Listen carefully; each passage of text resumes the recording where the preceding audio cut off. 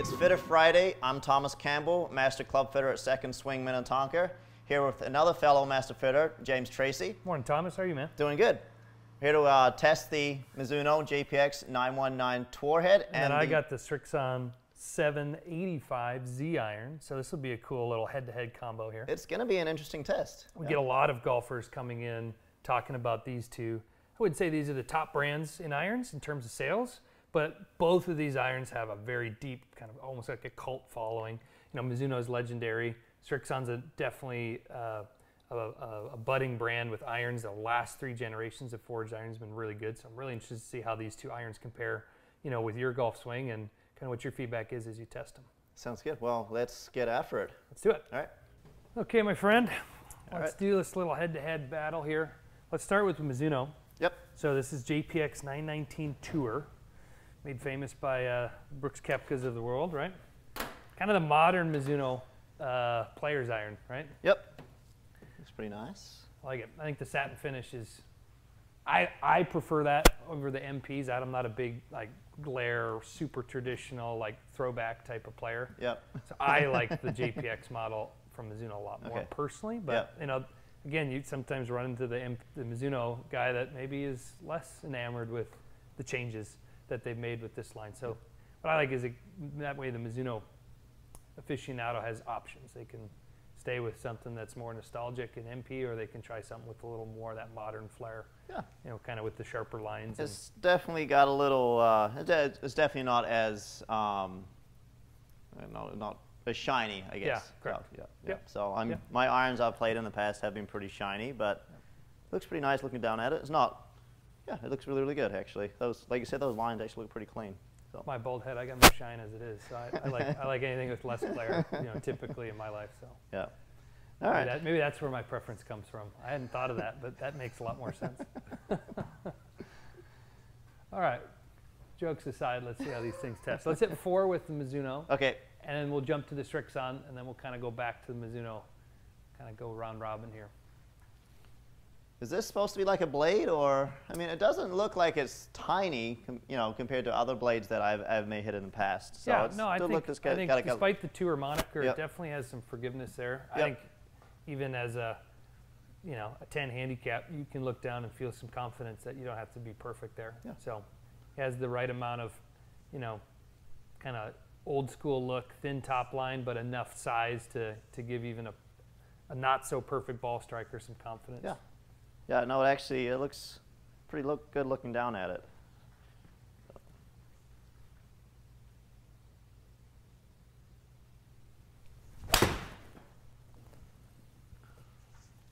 Sounds solid.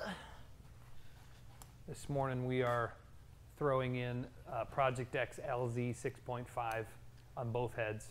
125 grams. It's a profile that you've always liked. Yep. Played. It's the shaft that I have in my current clubs right now. Yep. Kind of hides in between a stiff and an X frequency a little bit. Gives you some weight, smooth feel.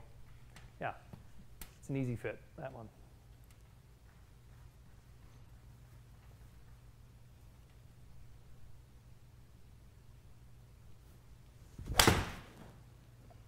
It felt solid too. Mm-hmm. Now with Mizuno running just a little flat. Yeah, it's actually interesting they left those two to the right. right. How do you normally play your lie angle in your irons, Thomas? So I usually have mine pretty close to standard lie angle. So like 62, 62.5? Yeah, 62 and 62 and a half. Yep. Okay. Yep. Okay. Yep.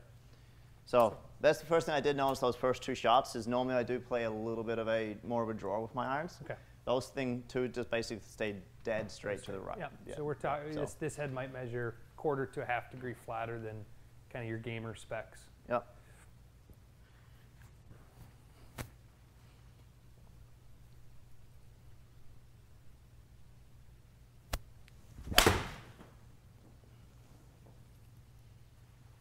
That's actually really interesting right there. Yeah. Dead straight. Can't go wrong with that. Ho hum. Yep. Just a slight little push. You're swinging those with the expectation that that ball is going to fall back. Correct. Yeah, I haven't quite adjusted yet. Yeah.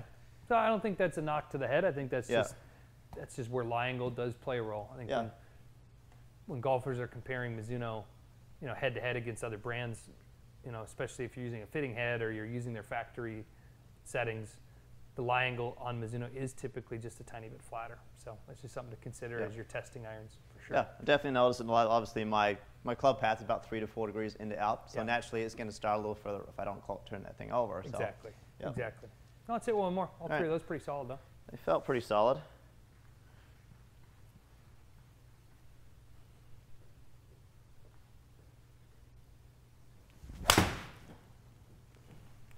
Crunch. Crunch. Oh, ball is outside in the hitting area there, Thomas. What are you doing? Oh. It felt really solid again. It was good. Yeah, you know, that screen just means, well, Trackman didn't capture every single I might have put the golf ball just on the edge of the hitting spot there. So. Yeah, or it's just giving you some grief. Yep. Right? Still usable data there. Yep, no, it was still accurate distance. Totally. Okay, well, let's jump on back to our Srixon iron here. Kind of a cult classic, these Srixons. Every year they surprise me with their performance. Not always as much in demand, but every year a little bit more. And certainly for players that just like clean, fully forged, yeah, it is a rock solid iron for sure. It is a really rock solid. Even like their, you know, the 585 is forged also for a game improvement iron. That's a nice. Sell a lot more of those. Just typical handicap players that we'll see, you know, in fittings. You know, the 585 is truly a game changer for a lot of folks that want forged iron but need some forgiveness. Correct. Yeah. This is a 32-degree loft, I believe. Okay. Yep. So you're telling me it should maybe go possibly a little bit further than the. It's possible. I'd say more predictable. It should theoretically spin a little less. Okay. Yep. But we'll see based on your strike and how you swing it. But sounds good. Keeping the shaft the same length, 37 inches, which is standard for you.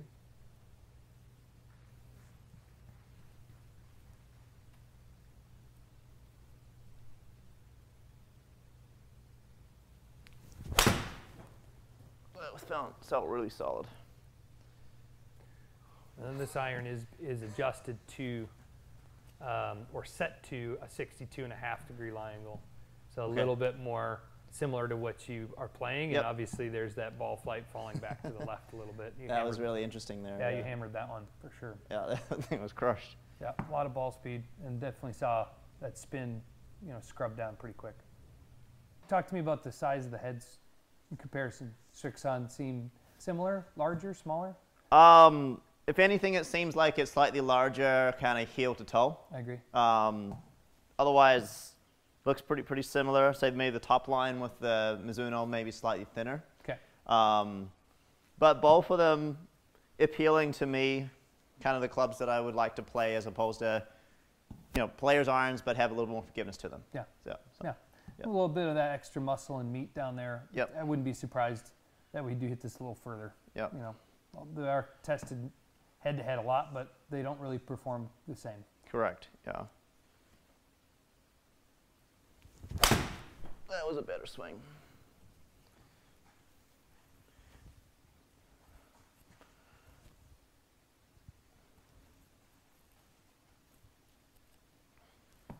Nice.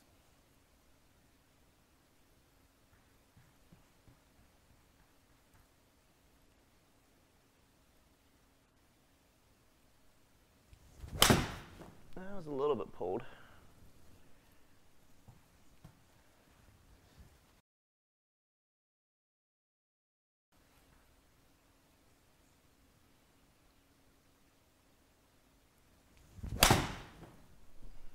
That was better.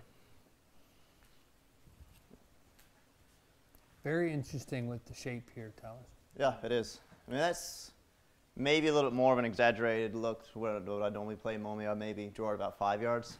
That one's moving pretty good, actually. So, yeah, but big difference right there. Obviously, the Mizuno stayed basically dead straight, if anything, to the right.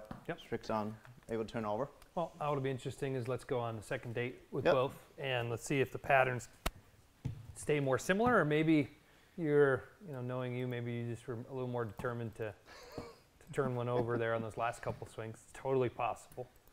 I've seen you do that before. So we'll load these back up. Same features. So back to 4 more swings with Mizuno.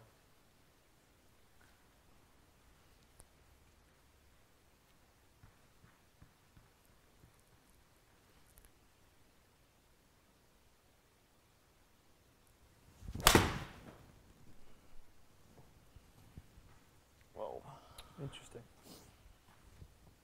All right, let's try and turn this one over.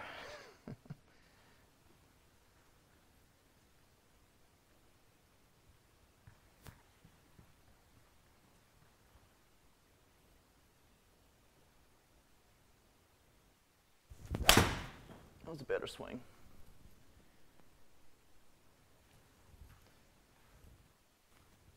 That's probably the best swing that I've put together with this clubs. Well, Okay. both clubs actually so far. So Okay. You were the most proud of that yeah, move. that Okay. was Yeah, it more was a what good I would pass. Yeah, that was a great typically see with slight little draw ball flight. pass. Okay.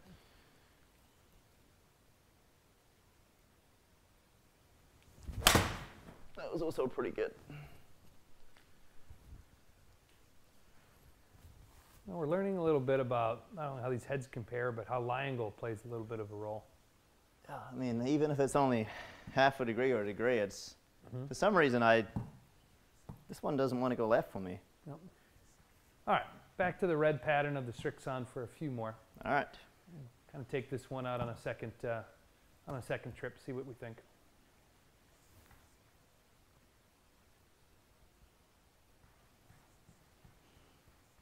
It's pretty noticeable, actually. I can, even though it's only 2 degrees aloft, that I can notice it looks like there's less loft on this club. Yeah, yeah.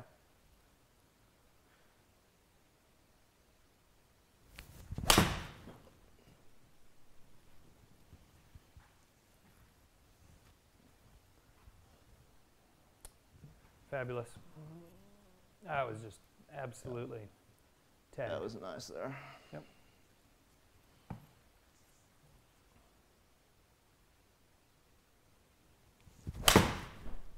That felt good too.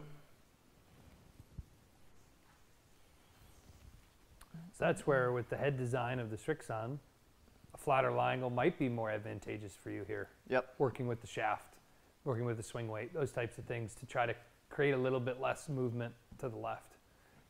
Whereas the Mizuno, because of the different lie angle, because of the different, toe to heel ratio, you're going to have to create maybe a different lie angle to make that head fall the way that you want to. So, Correct. Yeah. So you can't always pigeonhole yourself and say, hey, I'm always standard lie angle. Yeah. I'm always one up. Well, because brands are different, heads are different, ball flight is different. You want to use lie angle to complement kind of the delivery that you have with the club, and even irons can cause you to set up a little bit differently, and how you present the ball, the club to the ball can change. So I'm definitely noticing a big difference in patterns between these two clubs for sure. Yeah, obviously they you've got are. that grouping of all those red ones up there, Yep. and then all those yellow ones down there. Obviously you got one outlier per club there, but Yep. it's pretty obvious that one's turning over and consistently one's the same staying difference. straight. Yeah, for you, there's no question. Yeah. There's no question.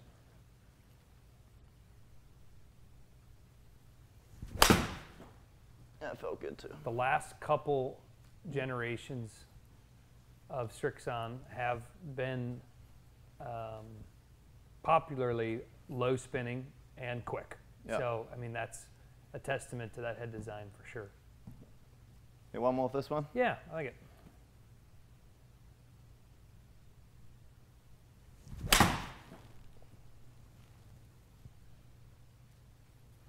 Yeah, very Great. nice. So just for the sake of good readable data, we're going to eliminate kind of the two outliers from that test. And you kind of see the typical cluster Yep. that we're seeing with both. Very similar in terms of the size, but divergent in terms of where they're going and how they're getting there for sure. So we run this down into the averages with about the same club head speed, give or take half mile per hour. We're seeing a big jump in ball speed from Mizuno to Srixon. So almost 4 miles per hour full with the Srixon. So some of that's maybe the loft, Yep. some of that's head size, some of that's just centeredness of contact. There's a couple of things that contribute to that. Okay. Yep. But what I like is that, whereas a lot of times irons that are faster come inconsistently with that ball speed. Think of a maximum distance iron. Sometimes it's hot, and sometimes it's not. And then you get big swings in ball speed. Srixon was very tidy on the same amount of strikes. Yeah, it was At, more consistent. 1.1 deviation versus 1.5, both phenomenal. So it was faster and more consistent. Yep, So, by a hair. Yep, Yep. for sure. We saw, similar peak trajectories. So even with a little less loft, the Srixon was flying about the same height as the Mizuno despite the fact that there was about 700 RPMs difference in spin head to head. Yep. Now, some of that I would argue is the starting line and the curve that you got with the Srixon. It was starting at the target and curving away from the target, whereas the Mizuno was starting right and just staying there. So even if they were going, even with the same head, you know, a pull draw versus kind of a straight, that dreaded straight push, Yep. there's going to be a big difference in spin. Usually 2 degrees of loft is not going to be 700 RPMs. Yeah. But because of, you couple that with the ball flight, and that's where you start to see those things stretch apart quite a bit. But again, it was really consistent, right? Spin deviations less than 200 RPMs, which is phenomenal. That just speaks to your ball striking, right? Yep. Srixon in this test, both the spin rate and the height were more consistent than the Mizuno on the same amount of swings, right? Yep. So really a lot of check marks going for the Srixon. If you were craving some distance, you were craving a little more of a boring flight, and then in your world, if you were craving a ball that was falling a little bit more to the left. I think in the fitting process, we would try to re-engineer both of those options a little bit deeper, maybe mess around with the shaft to see how we could influence the right and the left and the face angle. Certainly dive into lie angles for sure. I think both heads, because they perform a little bit different at their current lie angle, you know, would require some fine tuning there to give you exactly what you wanted. Yep. But you know, comparing them apples to apples with the same shaft with the same length, you know, big differences there. Almost 12 yards difference between the Mizuno and the Srixon, coming mainly from ball speed and spin. Yeah. Right? So even with that Srixon that was drawing, obviously had a little less spin. You know, I was stopping within about 7 to 8 yards, so I still had decent stopping power with a 7-iron. So, correct. Yeah, good landing angle. I mean, as long as you're over 50, we're comfy. Yep. You know, at 53, 51, whereas 4,800 RPMs of spin does sound a little low. Mm-hmm. You know, if you weren't falling as hard to the left, as long as if you're at 128 peak for trajectory and you're landing at 52 degrees, maybe a 4-iron doesn't snug up to the pin like you'd like to, but in the 7-iron, that's still tremendous stopping power. Correct. That lower spin is just creating more distance, you know, essentially. Yep. So, you know, what I also thought was interesting is if we look at your attack angle and your path with both clubs, almost identical. Yeah. So you really weren't swinging the Srixon differently in terms of how you were presenting the club dynamically to the ball, but you were creating, you know, a more closed club face, whether that was the lie angle or whether it was just the way the head design or there's your confidence with it. You know, you're about 2 degrees more open with the Mizuno in terms of your face angle relative to the Srixon. And, you know, players with your speed, you know, that does create, you know, a good 15 yards right and left. And that's also what was contributing to the pattern. I think when you square the face to your path, like you were doing with the Srixon a little bit better, you're going to get more ball speed. It's less of a glancing blow. Yep. If the Mizuno was slightly open to the path, then you get a little bit of that glancing hit. That creates some spin, and that also creates a little loss in ball speed. So, you know, the Srixon was, you were just juicing it. You know, it was really square, really flush, turning over a little more than we'd like, but certainly creating some data that's kind of fun for a 7-iron. Yeah, a 193 carry for 7-iron is pretty solid for me. Yeah. Especially for a club that essentially not really a game improvement iron either. So, you know, I've seen some other tests that I've done with more game improvement irons. Yeah, they can carry that far, but this club's still got 32 degrees loft on it. Still, you know, still consider this a player's iron. Yeah. And yeah, it's pretty impressive right there. Mm-hmm. Yeah. I think for those folks that maybe don't need as much of that distance help, or maybe want to maybe they do battle a left miss. They feel like their irons turn over a lot, or they don't like to see offset. You know, the Mizuno iron might be a winner option, there for sure. Yeah. Comparing the two at 2 degrees difference in loft is a little unfair to expect them to go the same distance. Correct. But if you're heading into a store, you're heading into a fitting, thinking that those two irons are comparable, thinking that they're going to, you know, pump out the same data, you know, clearly they won't. You know, they definitely perform a lot different, even though we do lump them into a similar category. Yeah. Yeah. No, I think this is all great data. Yeah. How about from a feel standpoint? I mean, if you're, you know, data aside, you know, in terms of just the strike, the quality of the sound, you know, the look, you know, give me some feedback there. What did you think between the two? Feel-wise, they were both pretty soft off the club face, both nice forged feel. It felt like the Srixon just had maybe slightly more juice behind it a little bit. For sure. the Mizuno felt really nice and soft off the club face, but it just felt like it maybe just, just a little bit softer feel. That was kind of the only difference I noticed. But, and that makes sense based on the materials that they use. And then I think the ball speed, there's the juice right there. I mean, you're feeling the ball leaving the face with some hustle with that Srixon, so that makes sense for sure. Yeah. Very cool. Yeah. Interesting test. Love to dive in deeper and do some lie angle tests and shaft tests. Maybe we'll do that on a separate day to see how good we can make those irons for you. Sounds good. Thanks, James. Yep. Well, James, we got to hit both the Srixon and Mizuno iron heads. Really, actually, pretty interesting data here. It was. Yep. Direction. First off, starting with direction, what we noticed was the Mizuno with maybe a slightly flatter lie. That thing wasn't going left for me. Yeah, it wasn't. And I think that the consistency, the ball flight, all the numbers were fantastic with the Mizuno. Not to be outshadowed by the Srixon. I mean, I think a lot of people watching this video are going to think, oh my gosh, how could I not pass up the Srixon in terms of the ball speed and the lower spin? And sometimes in an iron, that's what you want. Sometimes players aren't looking for a lower spin, or they aren't looking for the iron that goes the furthest. So that's why when you go into a fitting or you're looking at purchasing irons, you really want to establish, first off, what are your goals when I'm looking at new clubs? And I think the Mizuno and the Srixon are both going to offer players kind of a unique set of differences in performance, look, feel, all those things. But we definitely noticed that they aren't the same iron, right? There's definitely pros and cons to both. And a lot of really cool data there. Nice job, Thomas. Yeah, thank you. And we'll see you guys next time on Fitter Friday.